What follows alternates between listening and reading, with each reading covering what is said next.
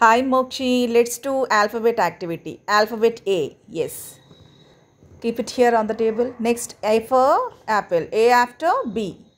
Find out where is B letter. B. Yes, very good. B after C. C. C after D. Where is D? Find out where is D.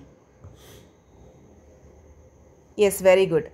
D after E. E after F. Where is F? Find out. F for fan. F for fish. Very good. Place it next to F. E. Very good. G. Next. G. F after G. G for goat. G for grapes. Very good.